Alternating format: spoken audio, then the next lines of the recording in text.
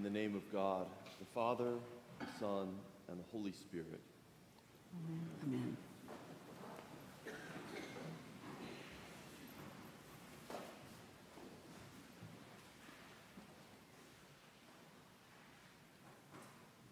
Robert was born in 1944 in Chicago, Illinois. His father was a police officer, and his family faithfully attended their local Lutheran church. While attending Northwestern University, Robert met and then married his wife, Bonnie. Robert followed in his father's footsteps and became a police officer in Chicago.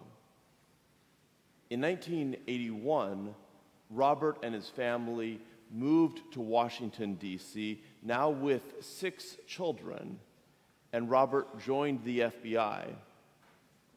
His family lived in one of the suburbs in Virginia, where they attended their local church, the same church where I have friends who still attend to this day. Now, I can't tell you when Robert took his first misstep. I can't tell you the moment he began to surrender his integrity. But by the time he was arrested in 2001, Robert Hansen had been paid millions of dollars by the Russian government to sell state secrets, and he had done untold damage to this country. Robert Hansen clearly set out with noble intentions to serve his community, to serve his country, to care for his family.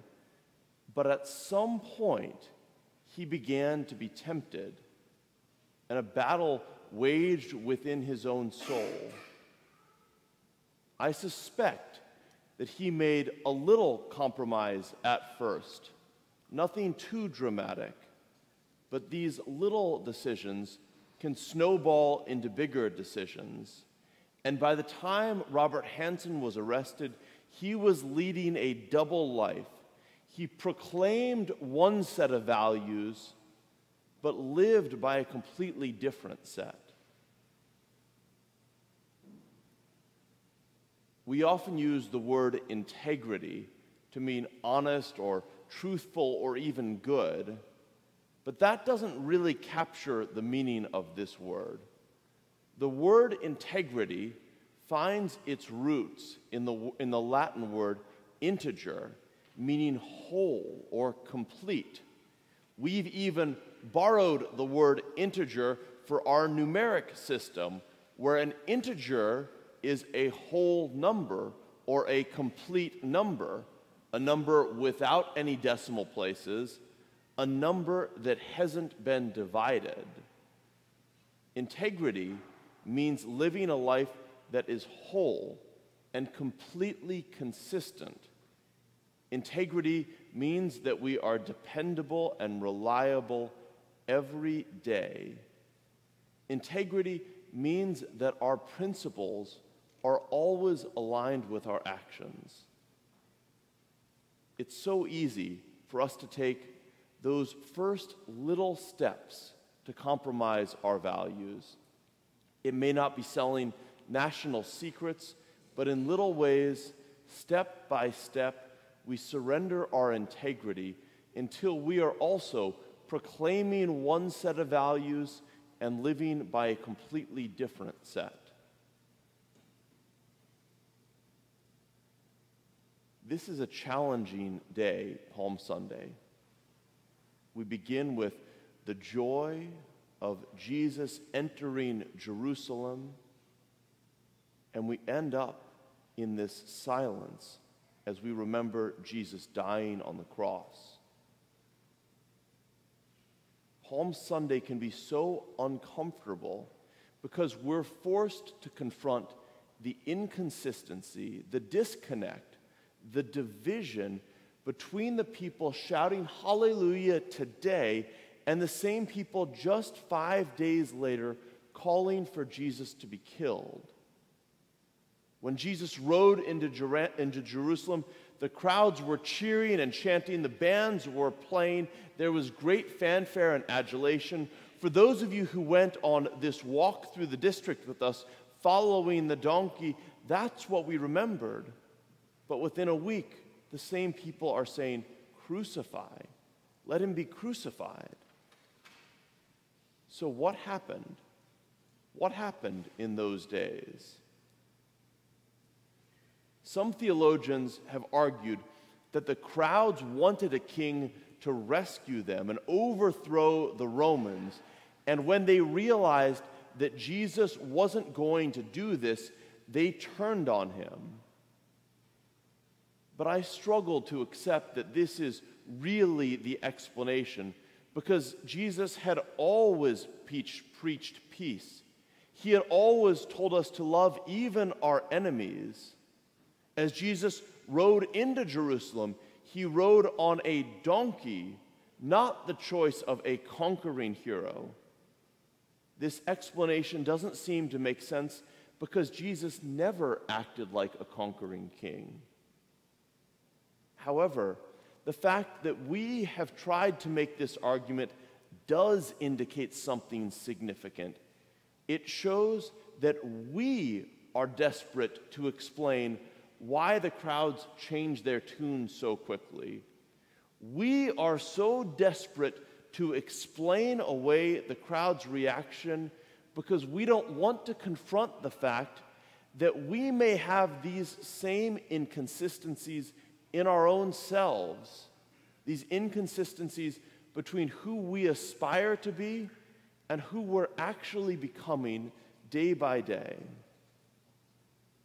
On Sunday morning, we'll pray, "Thy kingdom come, thy will be done on earth as it is in heaven."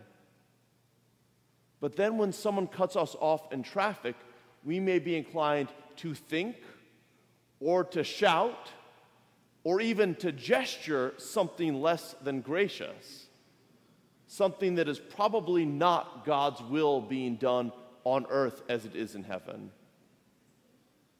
Or we pray, "Forgive us our trespasses as we forgive those who trespass against us." But when someone actually hurts us or betrays us, our first response is often to think about revenge, not forgiveness. We think about how we can make sure that person never does that to me ever again. So here's my question. How often do the values we espouse misalign or disconnect from the actions we take? How often do we say one thing but act differently? When the Bible talks about the embodiment of evil, it occasionally speaks of the devil. The Greek word for devil is diabolos. This word shares its root with the word diabolin. Diabolin means to split. To split. The work of the evil one is to split, to divide, to drive a wedge. Adam and Eve were separated from God in the garden. Cain was divided from his brother Abel. Judas was split apart from the other disciples. And the work of the evil one today often includes creating divisions within our own souls, driving a wedge between who we aspire to be and who we are actually becoming. We know one thing is right, but we do another. We teach our children one set of values, but we live by another. This is our last sermon in our series about sacred relationships, about the relationships we have where we're called to trust one another and be vulnerable with one another and be compassionate with one another and remember God's presence when we're in relationship with one another. But in order to have thriving relationships, we must have integrity. We must be whole people, undivided and unsplit. After all, people can't have a deep and a genuine relationship with you if every time they go to speak with you, they wonder what version of you they're going to encounter. Tom, the Christian, who's in church every Sunday? Or Tom, the heartless businessman who's always out to squeeze a dollar out of anyone he can find? Or Tom, the man driven by his temper and prone to fits of rage? Thriving relationships require a foundation of integrity and consistency. Think about the crowds in Jerusalem, their inconsistency, their lack of integrity. When Jesus entered the city, they were shouting, "Hosanna," but within a week they had changed their tune to "Crucify him, let him be crucified." When Jesus entered Jerusalem, they wanted to welcome the Messiah, but as the leaders in their community began to apply and exert social pressure, they were willing to throw Jesus to the cross. And I wonder how often we do this, how often we surrender to social pressure. How often do we believe something is morally right, but we instead choose the expedient option? A wedge is driven into our soul when we do this. We say one thing and we act differently. Living as Jesus calls us to live, living with integrity, will often require us to choose a more difficult path in the short term in order to be more consistent over the long term.